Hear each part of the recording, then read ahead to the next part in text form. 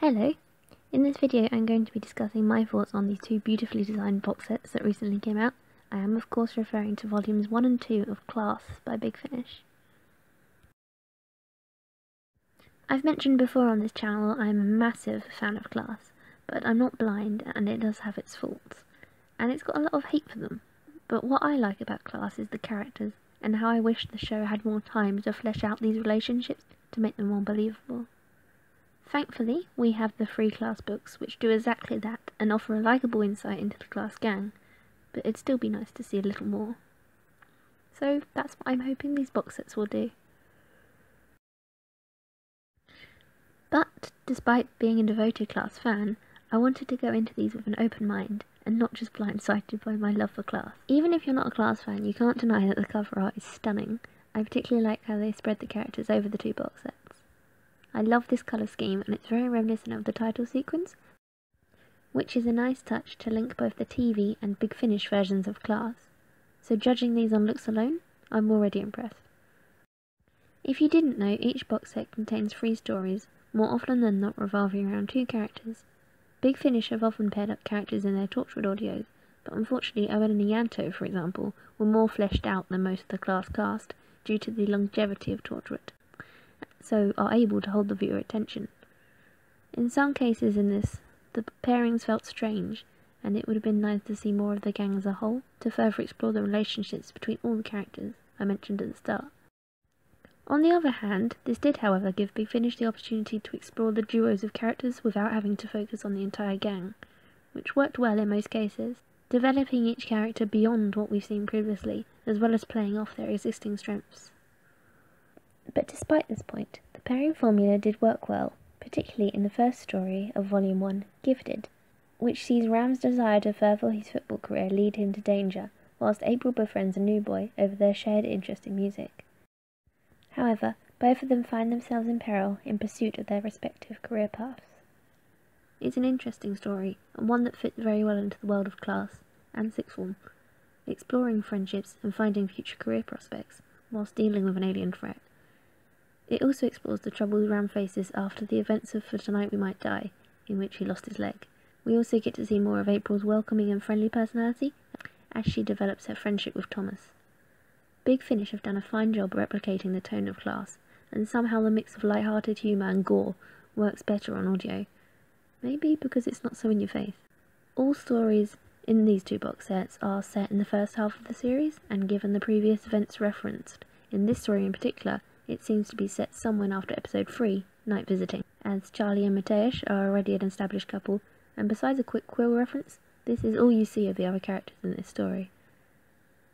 Given its point in the Class timeline, this is also very early on in April and Ram's relationship.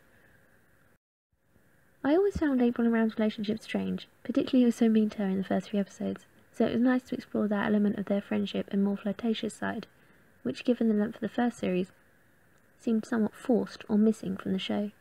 However, Ram and April remain true to their already established characters, so you can expect plenty of football and folklore references, as well as several mentions of April's traumatic past. But hey, at least she's not a Shadowkin. The next story from Volume 1, Life Experience, was unfortunately my least favourite of this volume, and an example where the pairing formula didn't work so well. Even though Ram and Tanya's friendship was fun to watch in small Skype interactions we saw in the show, it seemed non-existent in this story, and it was overshadowed by an array of not as interesting side characters. It is Ram and Tanya on work experience at a local laboratory, which is hiding some sinister secrets, and as with every story involving a laboratory with a secret, something goes wrong. There are some nice moments, however, in the snippets we do see of Ram and Tanya, where Ram sincerely compliments Tanya's intelligence, backing the point that they have more chemistry than him and April, and a setting which lends itself to further explore Tanya's strengths, particularly her vast knowledge of everything, including science. Whilst I didn't personally enjoy this story, it was interesting to see a plot that wasn't entirely focused around the tears or rifts in time that are the root cause for most of Class's problems. And the final story in Volume 1 is by far the strongest of the 3, and not just because it's about my 2 favourite characters, Charlie and Mateusz, but because it's a unique and interesting plot which sets it apart from the other stories. Tell Me You Love Me follows Charlie and Mateusz at the end of a school day, and they're alone. However, not as alone as they first thought. After Mateusz finds himself unable to stop talking, the only person who can help them is Quill, I won't say too much more as I don't want to spoil anything, but this plot very much reminded me of Midnight, so if you're a fan of that story, there's no doubt you'll enjoy this.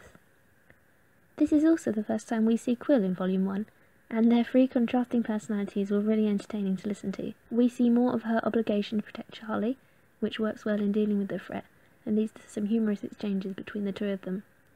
We also get to see more of Charlie and Matej, in more ways than one. Whilst having some mature scenes to remind us that these are teenagers and they're crazy in love or whatever, Tell Me You Love Me was actually really gripping. I mean, besides essentially just being 50 minutes of Charlie and Matej doing coupley things, it was by far the best story for doing what I wanted to see more of from Class. Stripping back the, okay that was a poor choice of words, but exploring the characters' feelings and intentions with an unintrusive but engaging plot, I would definitely recommend this story. Moving on to Volume 2, we start with Everybody Loves Reagan. I genuinely love this story, and it was exactly what I wanted to see more of from Class. We're introduced to a new character, Reagan, who has moved to Coal Hill School, and instantly everybody falls in love with her, except for April. When trying to discuss this with the rest of the group, well, everyone except Charlie and Matej, who for some reason aren't in this, it causes conflict and entertains the idea that not everything is alien or comes from the tears, and perhaps people just don't like April.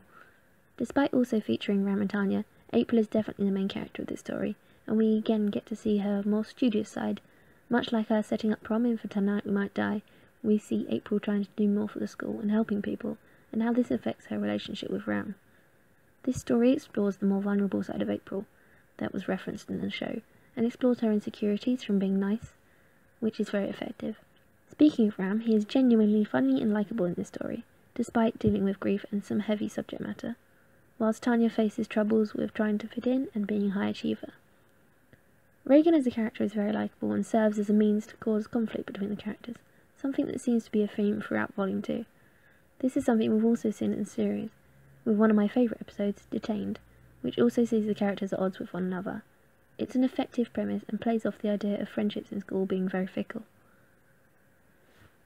Now moving on to what might possibly be my favourite story of both volumes, which is Now You Know, and I'm just going to read the entire description for this one, because it's a brilliant story, and whatever I say won't do it justice. Following a series of freak attacks on staff and pupils, Tanya and Matej find themselves investigating a mystery that dates back to the 1960s.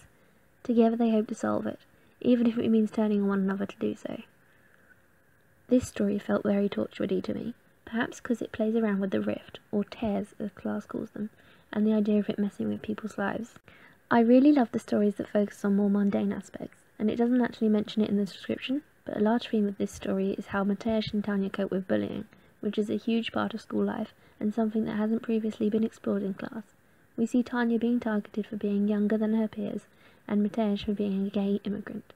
I thought the way the subject matter was handled was extremely effective, and felt believable. This is the side of Class that's essentially just Waterloo Road with aliens, and I love it. I've mentioned that my favourite character is Matej, and one of my favourite things about his character is how moral and willing to stand up for what he believes in he is, as well as how comfortable he is in being himself. Both of these traits were amplified tenfold throughout this story. He's just so likeable. I genuinely didn't think it was possible to make me like his character more than I already did, and this story has achieved that. We also get to see more of his and Tanya's friendship, something that was only briefly seen in the TV series, and they worked really well together.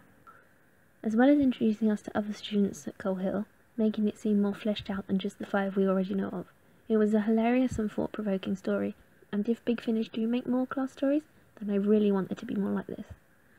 And last we have probably the most anticipated story from these volumes, to most people, and that is In Remembrance, in which Quill and Charlie encounter a mysterious intruder, also known as Ace, and a Dalek roaming around Coal Hill. Being honest, I was underwhelmed. Whilst obviously it's great to have a sequel to such an iconic classic Who story, Remembrance of the Daleks, it felt the Dalek in this story, and Charlie for that matter, were underused. You spend most of the time listening to Quill clashing with Ace, as she is her usual feisty self, whilst Ace is so wholesome in this story. This does, however, lead to some fun scenes between the two of them, and some interesting character development for Quill. We see more of how she's coping with the loss of her species, and living with the Arn in her head. This leads to some dangerous and questionable choices that could jeopardise Ace's attempts to stop the Dalek. I was a bit sad that Charlie didn't get to do too much in this story, although his scenes were fun and entertaining. Whilst it would have been nice to see Quill not to be so cocky all the time and actually see her faced by something, it was entertaining to see Ace put up with her throughout the story. Overall, it was a fun listen, and I definitely recommend it, especially if you are a Remembrance fan, as there are some fun references throughout, and Ace is, well, Ace.